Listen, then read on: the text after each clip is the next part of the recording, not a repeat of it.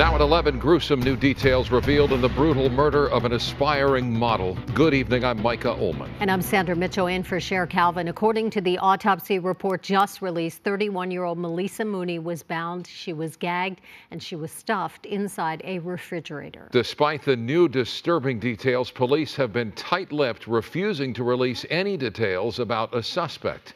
Mary Beth McDade is live in Hollywood with the details tonight. Mary Beth. Yeah, and Micah and Sandy, I can tell you guys that the details revealed in this autopsy report absolutely horrific. And the person responsible still on the loose.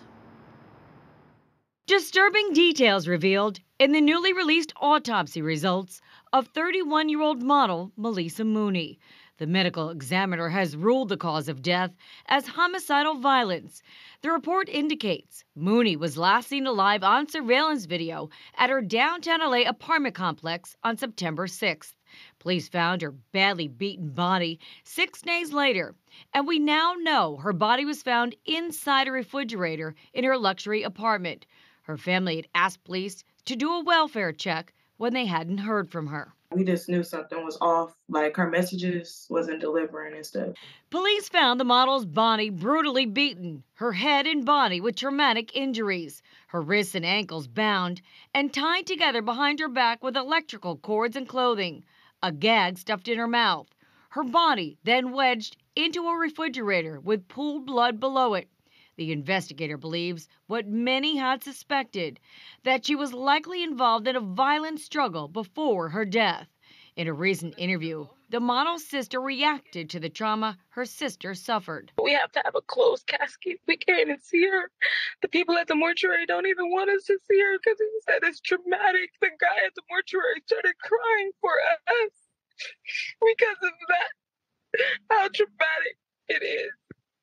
And it's like, why would someone do this?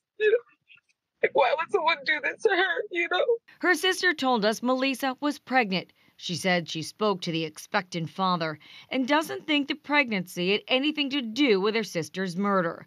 The report indicates that suffocation may have played a part in her death, but says it's uncertain if the cocaine and alcohol in Maleesa's body contributed. And this person is still out there, you know what I'm saying? And the police is not telling us anything. Like, I'm just like, what is the holdup?